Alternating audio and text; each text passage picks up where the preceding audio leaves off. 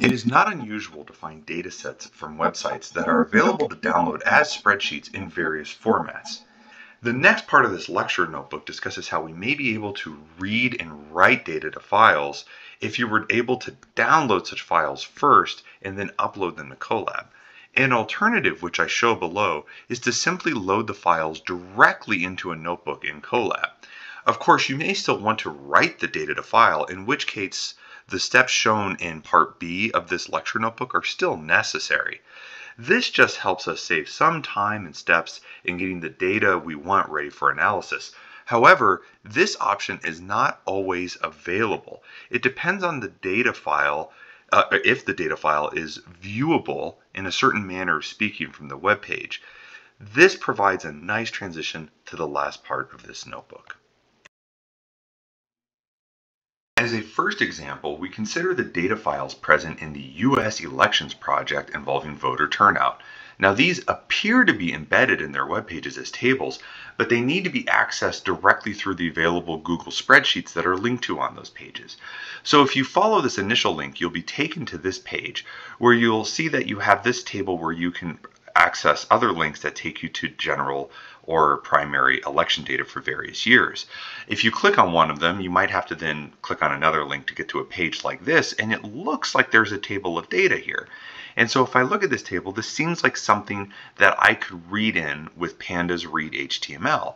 So in fact, if I take that website, so I'm showing it here, this electionsproject.org website, and if I take that as the URL, that string variable set to that URL, and then I try to read in a list of data frames, it'll say no data frames are found. No tables are found. So there's no data frames to make from this. And you look at that and go, well, there's clearly these tables there. But this is related to also what we saw in activity 2 above, where there's certain types of embedding of the content that is just not readable in the read HTML method, by the read HTML method. However, the web page provides a link to a Google spreadsheet. So actually, if you come here, you'll notice that there is this direct link to a spreadsheet provided right here. And if you click on that, you'll see that it opens up this Google Doc. Now, in this form, if I take the URL for it, and I take that as the string variable, and I set this in as now read HTML for the URL, so as the variable for Pandas read HTML function, then when I look at the data frames, you'll see that I created 2 data frames. What are in these 2 data frames? So the first one, you see, seems to have all this data. So I'll just kind of scroll up here. Excuse me, there we go. You can, again, make this if you want. Notice there's a lot of information here. I think it's actually at the bottom. You can kind of make that interactive table.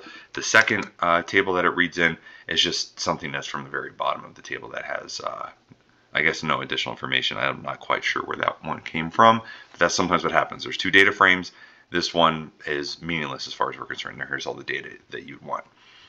So now this has data, right? This has all the data that we'd possibly be interested in, or at least that's available to us from this website, at least to the 2022 election that just occurred.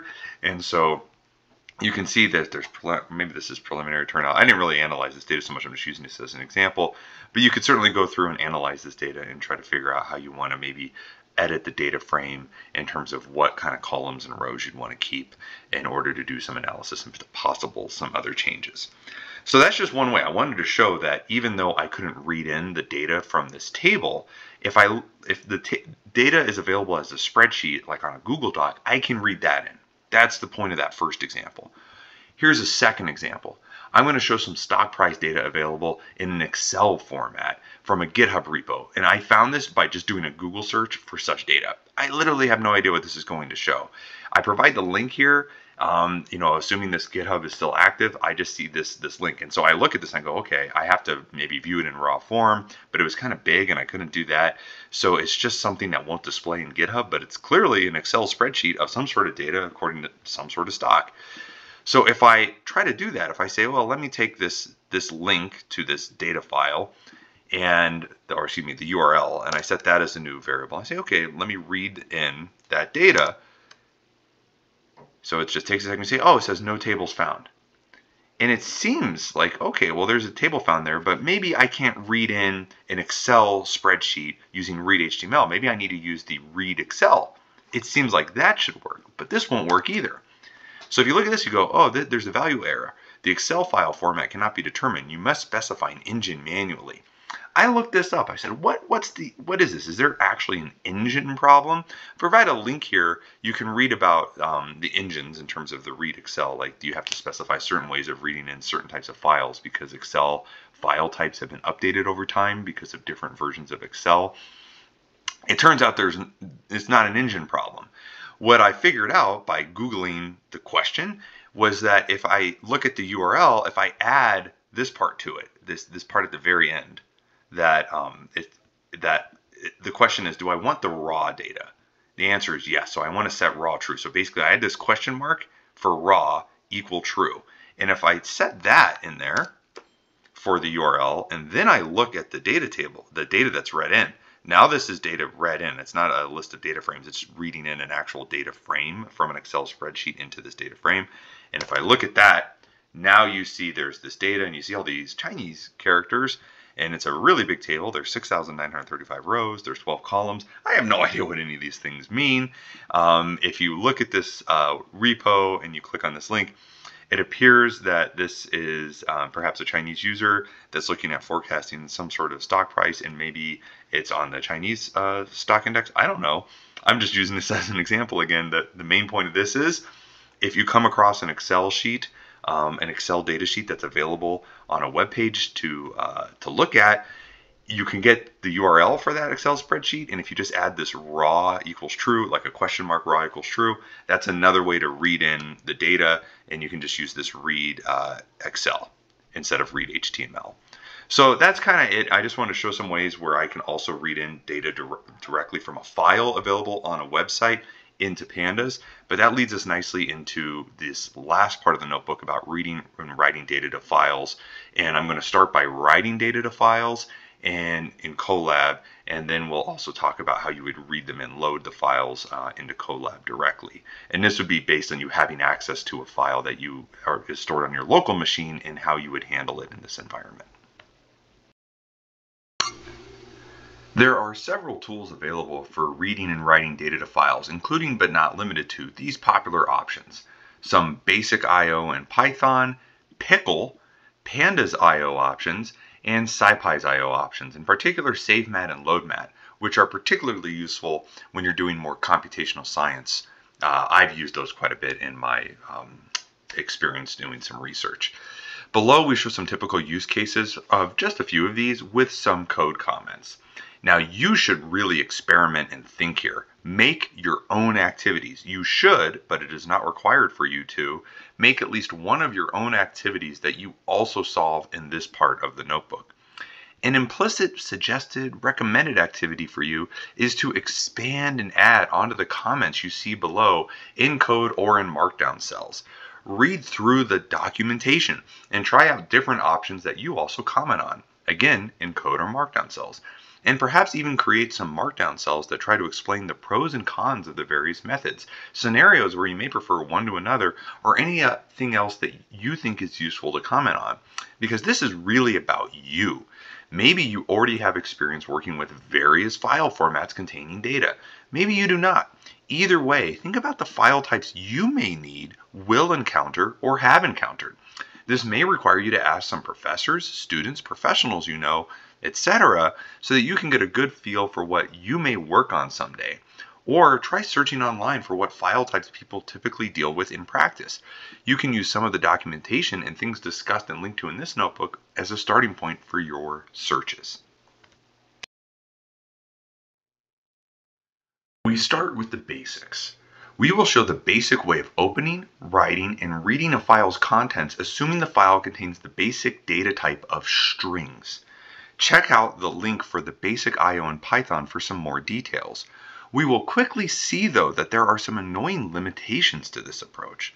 So the first thing I'm going to use is the built-in open function, which does not require any import call. So there's no library required for me to import in order to open a file for writing.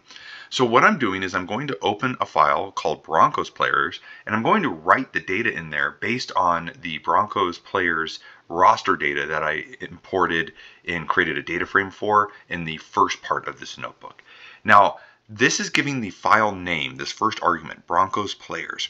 And this W right here is saying, I want to make this file, I want to open it in write mode so that I can write data to it. Now, doing this will delete any data that may already exist in a file if that file was already previously created with that name.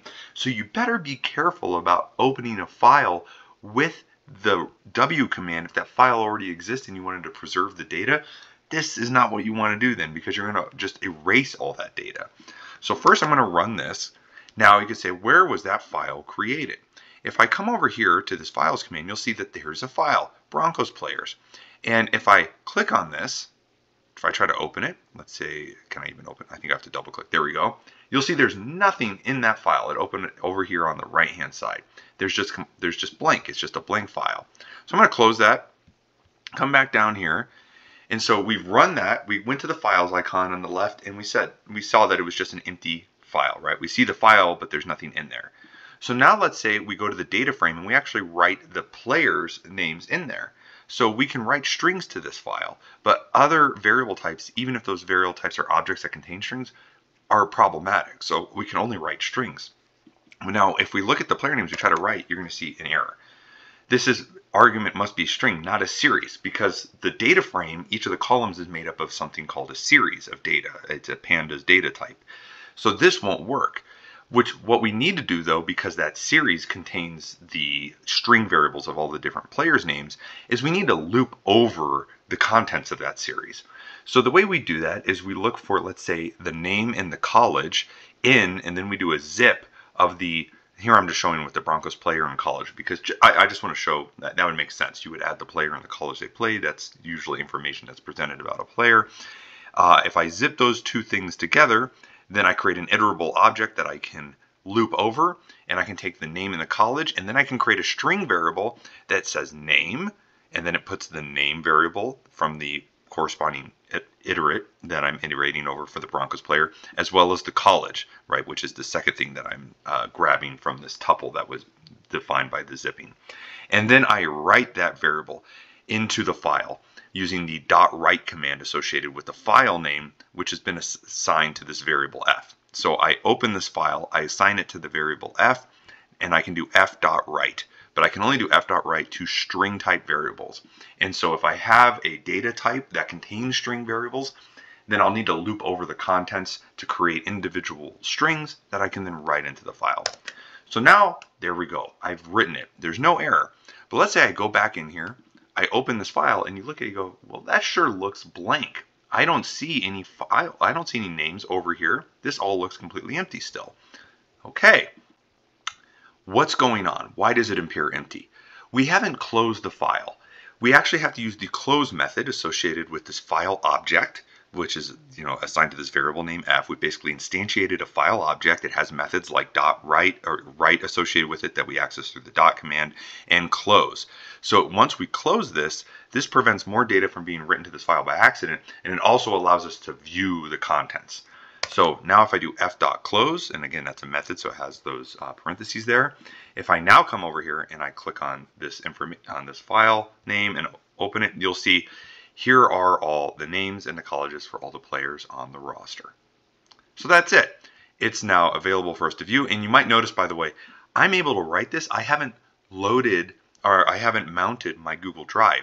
This is all written in an area that's kind of temporary storage for this Jupyter notebook.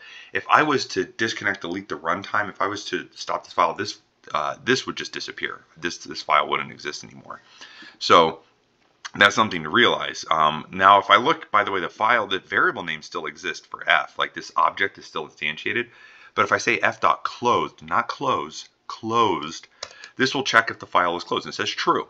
So that's just a way to check if you've opened up lots of files and you're managing writing content to them, and you say, did I close that file? Did I make sure to close the content so that all the information was written to that file in memory and it was accessible?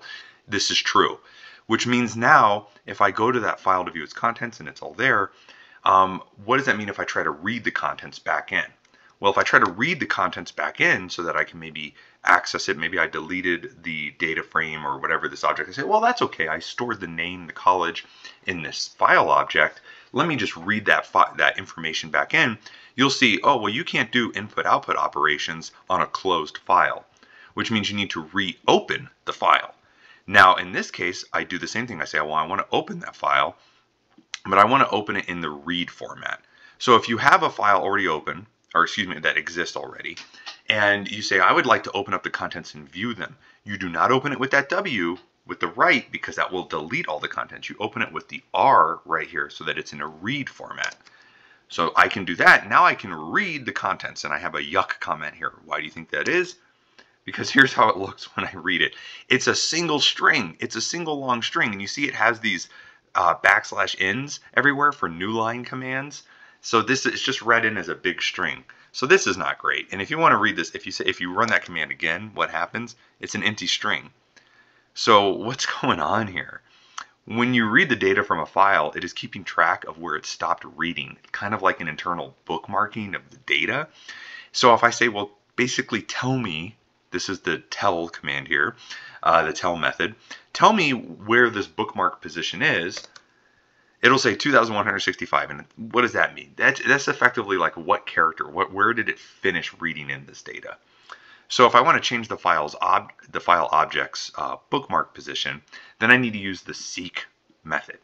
And then I provide an offset and whence parameters. Offset is how far off from a reference point defined by the whence you want to set this position. A whence value of 0 sets the reference point at the beginning of the file. 1 uses the current file position, and 2 uses the end of the file as the reference point. I had to read the documentation to figure this out. Whence can actually be omitted because it's defaulted to 0, which means that if you just provide f.seek with a single value, then you're saying how far off do you want to be from the beginning of the file. And that's exactly what I'm doing here. I say, okay, f.seek 0. I want to seek the information at the very start of the file. That's what this will do. And then if I say, tell me where it's starting from after that, it's starting 0. That's basically the 0 position, the 0 index, the very beginning of the file. And now if I say read lines, so now it knows when I'm reading lines that this \n is a new line character.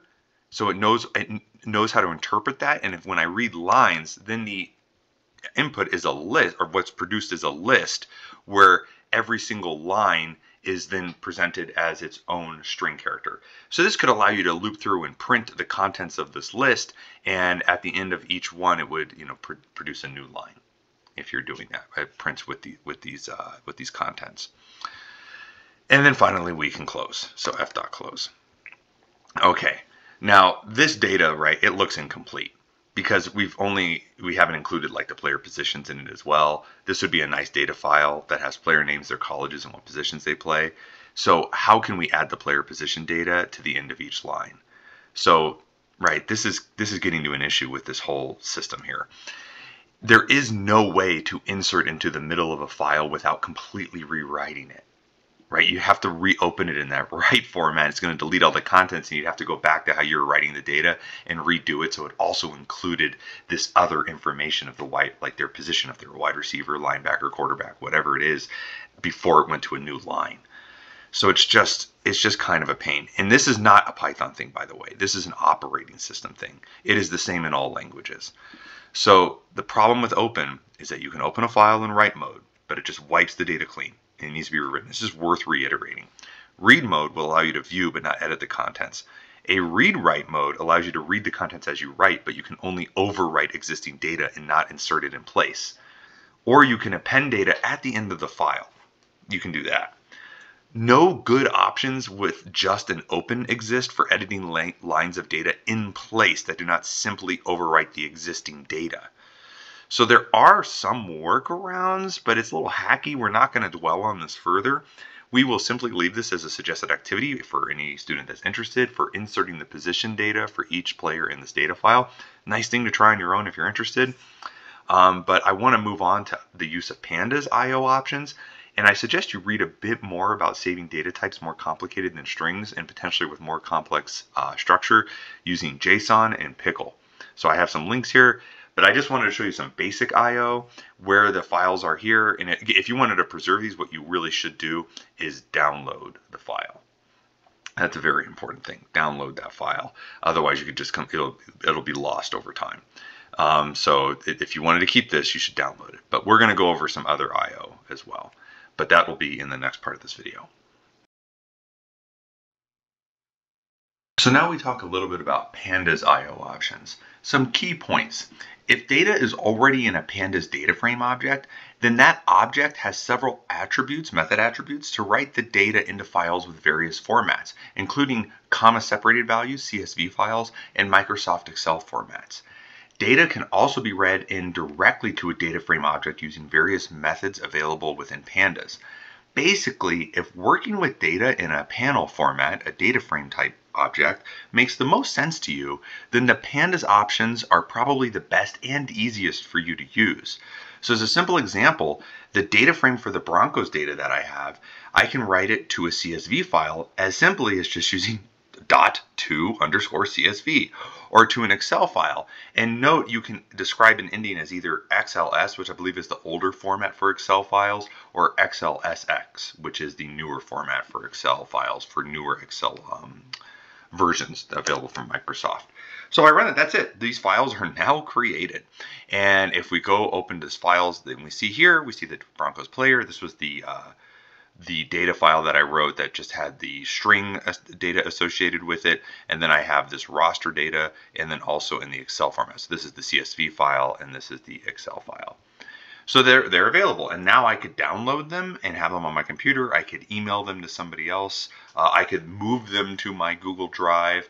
I could mount my Google Drive first to then have access to it.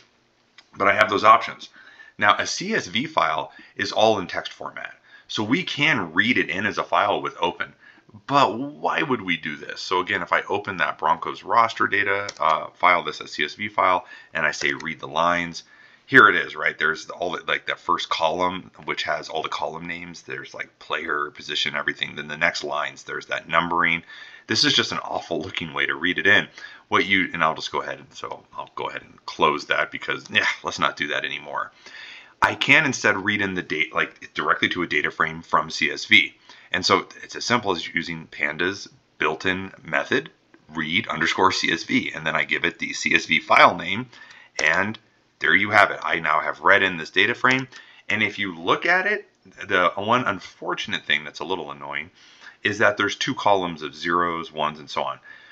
Can you explain what happened? It has something to do with it's not expecting these values necessarily to have been written to begin with. So the fact is it's just numbering the rows, and if I keep repeating this procedure of now writing this data frame to file and reading it in, I'll just keep adding more columns of the same on the left, which is a little annoying. But there's ways to get around it, but that's a good activity for you to try to figure out.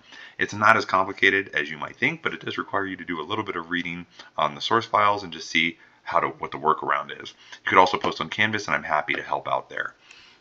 To read a data frame, let's say from the Excel file, I use the read Excel method, which we've seen before. I was showing that in terms of reading in data from a website directly that had an Excel spreadsheet available for download or reviewing. And you can give it a URL that's associated with an Excel spreadsheet, in which case you want to give like that question mark raw equals true at the end of the URL. Or I just give it the file name. And again, when I'm using these things, these files are just here. They're located when I click on file right next where sample data is. This is not I have not mounted my Google Drive. This is just kind of a virtual space available before I mounted my Google Drive. So it's just there. That's where I could open this up. I could just move files in here if I wanted. You notice this option here to upload to the session storage. That's what it's saying on this upper left right here. During the session, these data files are available. That's what's going on. While I'm running this, these data files are available. So that's where I can move files in and out, but it's kind of temporary storage. But anyways, did I already run that? No, I didn't. Let's run that line of code. And then you can look at this. This looks just like the original data frame. Of course, you'll notice again, it added the left column again. So that's again something that you want to be aware of when you're writing. Maybe you want to write the data without that left column that has the numbering associated with the data frame. So with the numbering of the rows. So anyways, That is using Pandas. The next part of the video will discuss some output options available with the Scipy package. In a data frame, there is an entry for each row and column within that data frame. Now, some data may be missing, but this is just like an entry of none in a sense. So there is always something there, even if it is a type of null data. However, in computational science, we often generate lots of different types of data in the form of arrays that can have different formats and data types in different shapes and sizes. And we also generate lots of metadata describing details of how the problem was solved. Taken all together, this means a data frame is not necessarily suitable to describe all the data we generate for a typical problem solved in computational science. Luckily, Scipy, which is the scientific Python library, offers some nice solutions to these types of problems where data may be solved in a .mat format, which may seem familiar to you if you've ever used MATLAB. In such a format, we use a dictionary, in other words, a dict data type, to associate each array of data with a particular name, a label. We mentioned dictionaries briefly in Module 2. These are basically keyword functions. Below, we first show what a dict is and then how to save and load files in a .mat format. So this is just kind of an arbitrary and silly example, but I'm going to create these arrays. So I'm going to have an array of integers, A, that has 0, 1, and 2 in it. I'm going to have this list B. So B is kind of this very different type of thing. It's a list that has a list with 3 elements in it that has 2 integers and a string, and then it also has an array of 3 components in it. And then I'm going to create C, which is just a float, right? So these are all very different types of data types. Now, I can create a dictionary and just label it A, B, and C, but maybe the A data is associated with something that has an interesting name that you want to put on here, like maybe it's I like you, and because your examples are very unusual is how you maybe want to call the data A, B, and C. I'm just showing things in terms of how you can create different types of dictionaries, and then we know how to access the data in a dictionary. It's all based on the keyword argument. So I'm just showing that in case you've forgotten from Module 2. Similarly for like that second dictionary, these keywords are now these more descriptive, meaningless things. This is just a silly example. I like you because your examples are very unusual. So here is 0, 1, 2. That's that A value, and then here's that B data, and here's that C data. But they're keyworded by these string statements. So okay, now I have these dictionaries. What do I do with them? I import the IO module from Scipy as SIO for Scipy IO. And now, once that's imported, I use the save mat method associated with that, and I can just write some nonsense. This is just some file name that is called the nonsense data, and I can write my dict1 or my dict2 into my nonsense data 1 or my nonsense data 2 .mat files. So when I run those, and then I again come over here, you'll see here's my nonsense data over here. It's just written, and now I can download it to my computer. I can email it to somebody else. And then if I wanted to read it in, I've saved mat, I load a mat file. This is loading that .mat file, and I'm going to fix the spacing there. And so this would be my BS. Of course, BS stands for Bachelor's of Science. What else do you think it would mean? So I'm loading my BS into here, and then I know this will look a little scary when I print my BS here. So when I look to print it, that looks kind of gnarly. It has a lot of weird things going on with it. But we can get back to arrays just looking at the keywords. So again, the keywords which are found here, we could see kind of what the keywords are here, A and B. It's just showing all the contents in there. You say like, oh, if I say A, there's that array. That was from that first dictionary. But what if we have a lot of keywords, and what if the data is very complicated, and so that this output was just a mess and you didn't know what the keywords are? Well, guess what? You can just go ahead and look at the keys. So if you print the keys from this isn't the my BS2 one, it'll say here are the keys. And so you can just see here are the keys. I like you because your examples are very unusual. And so now I can then create like my new A by just accessing, this would just be like assigning that information to a particular variable. And so this is now loading A in as, you might notice, a list of the contents instead of as the array. which was accessible when I accessed it differently. So you have to just play around with this a little bit. It's just meant to show you things you might do with Scipy, the Scipy IO. Now, a nice thing as well is a dict is an iterable object that you can loop through like this. So for each key in the dictionary, you can like print the key and what the output is of that. And so this just shows you like, here's these keys that are kind of global information about the file. And then it's just printing out all the information associated with those keys. So there's the key and then also the contents associated with that key. So we end things here. I hope you did some of the suggested implicit activities in the section. This is a good part of the course to focus on asking your own questions and deciding for yourself what you need to focus on in terms of more of your efforts for understanding, because there's many directions we can go now as we get into more advanced topics. Too many, in fact. And I'll select some very important things for you to do, but I cannot possibly create an exhaustive list of what is important for you personally. The point is for you to explore, experiment, and learn, and most importantly, have some fun. Make this your own and do what you want. And don't forget to do the summary activity. Thanks for listening. One quick add-on before we go is I did want to show that I disconnected and deleted the runtime. And if you open that files thing again on the left, and I've reconnected even, you'll see all those data files are gone. This is what I meant where it's just while the session's running, while you're connected to the runtime, the files are now gone. I never loaded my Google Drive, and this reading, writing is just putting the data files here.